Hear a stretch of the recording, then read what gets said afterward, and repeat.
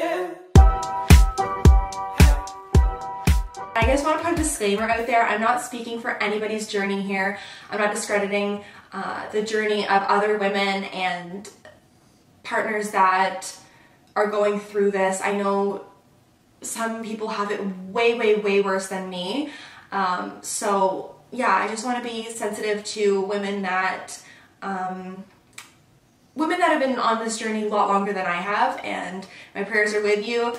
I've been meaning to do this video for so long, and every time I set up the camera and go to do it, I just feel that no one is going, like no one really cares, or no one's going through the same thing, at least at my age. I guess my biggest reason for doing this is, one, to help myself. I feel like talking about it helps me, and two, to kind of just prove that, how do I say this without being cliche? I guess the easiest way to explain it is Instagram or any social media platform makes everything seem easy and wonderful, and I'm definitely guilty for it through pictures and not showing, I guess, real life. Blake and I have been trying to conceive or get pregnant for a really long time. I feel that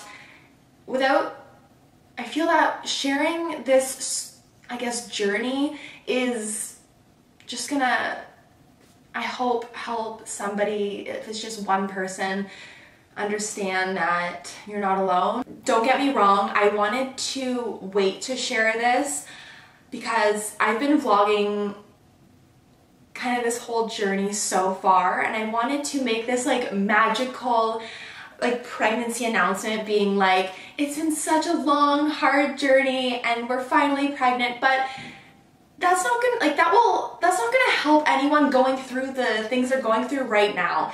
And I'm leaning on so many like YouTube videos and so many fertility groups for support that why not share the journey as I'm going through it. I kind of almost feel embarrassed for sharing that we're going through fertility stuff. Like, a lot of people my age maybe aren't even thinking about kids. I'm 26 and I've known that I'm going to have fertility issues probably since I was 15 or 16, which I find fortunate I found out so young, because I know a lot of women find out as they're trying, and that can be devastating. I was diagnosed with PCOS, which is polycystic ovarian syndrome, when I was 16. I didn't really take the diagnosis. It's not something, traditional PCOS symptoms I don't have. The only reasoning for the diagnosis was cystic ovaries. So I have a ton of cysts on my ovaries, and it's extremely painful, and irregular periods. So those two things was ultrasound diagnosing, you know, how many cysts I had on my ovaries, and then irregular periods. I got my period really, really late. I got it when I was like 17 or 18, and then I thought that was just because I was like thinner or like more athletic, but it is a symptom of PCOS. When I was diagnosed so young, the doctor, my family doctor, did describe that infertility is a huge issue with patients with PCOS. So I kind of knew what I was getting into so young. At 19, I was with Blake. And we kind of just had this like mentality of wanting to be young parents. I've always wanted to be a mom, like so maternal. Yeah, like my dream is to be a mom. I literally wanted kids at like 19 or 20. Like, I was ready to have babies at 20 years old. So when I met Blake, he was on like the same page as me. Like, we both wanted to be young parents. We moved in 6 months after meeting each other together, and now we've been with each other over 7 years. So knowing that it was going to be hard for me to have kids, honestly, like a year after meeting Blake, we started not using any protection. Like I said, I stopped taking birth control after a year. of being on it, and we were just doing what we were gonna do. I would say, not essentially say we were trying at first, but we were definitely not taking any precautions whatsoever, and we were seeing what happens. It wasn't until maybe a year later, when I was 20, 21, that we were like, nothing's happened. So, nothing was happening, which I expected because of the PCOS, but didn't think, really registering that it's gonna take more than a year to have a baby. Still being 20, 21, and not having like a place of our own yet. We were just renting, and we were living in my parents' basement forever. We were just like seeing what happens, and if we were to conceive, we would have obviously rushed to buy a place and stuff like that, but just kind of going through the motions. We traveled a ton. Blake was doing his bodybuilding shows, and we were just like living the dream and like waiting for like a nice surprise to pop up. It wasn't until last year, so maybe full 5 years of trying, and like I said at the beginning, it wasn't really trying. We were just not taking we were not doing anything to prevent anything. But towards, 2-3 years later, I was doing ovulation strips and timing stuff up, and it just still wasn't happening. So last year, which would have been 2020, I made the decision that, okay, wanted a baby at 20 or like 21, and I'm now 25.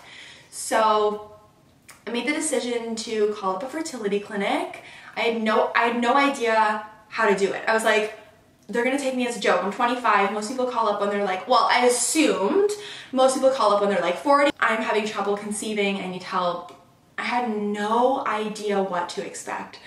I told my family doctor that she kind of knew we were trying for a really long time. She said, after usually a year or two, we would get a referral for a fertility clinic. So family doctor gave me a referral to a fertility clinic, and we didn't have the best experience with the first one we were at. I'm not going to name which one. I don't know. You want to trust, you want them to understand, and there was a few things with Blake that they didn't agree with, and after getting like literally so much blood work and everything set up, we switched. We switched to a clinic that I love, and they have the highest rate of fertility in Canada. So there were so many promising aspects of this clinic. We also know a family friend went there, and they have 2 babies from there. So I called this new clinic up, and I was just like, hi, I can't get pregnant, and we've been trying a long time.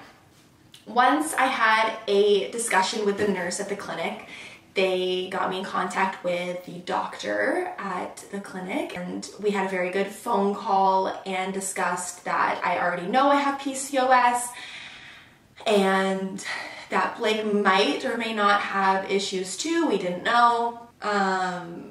So after having a call with the doctor, I felt like this doctor, based on the experience I had at the other clinic, really understood my situation and really compassionate, and didn't just rush through the call, which I appreciated because they're so busy.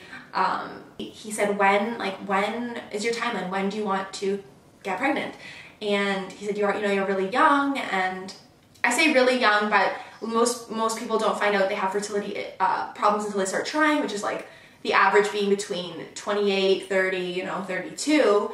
But because I knew I was gonna have issues getting pregnant, we've been trying for so long already, that I explained that, I'm ready now. So I guess at that moment, it was like hope of him being like, when do you want to get pregnant?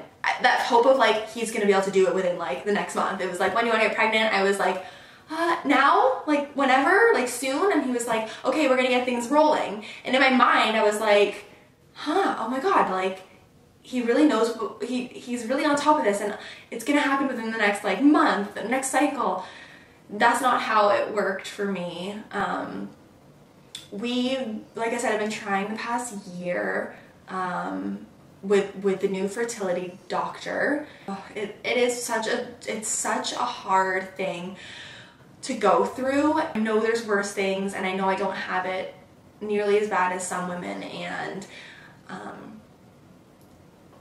when you're trying to conceive and you can't, and you think something is wrong with you, it's hard to accept, especially wanting a baby so bad. And the joy of finding out you're pregnant is just like something I can't even imagine, the like excitement that would happen.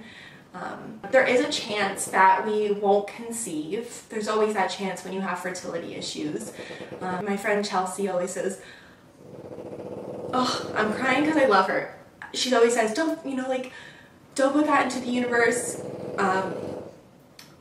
Don't put that you're never gonna have a baby into the universe, like you're going to. It's hard when you don't want to get your hopes up. So each month that rolls by, you like think in your head, oh, probably not pregnant. Like you look at the test, probably not pregnant. You don't want to get your hopes up, and that sucks, because it should be like the most exciting time is checking a test, but each time you know in the back of your head it's probably just going to be one line and not two, and that's hard.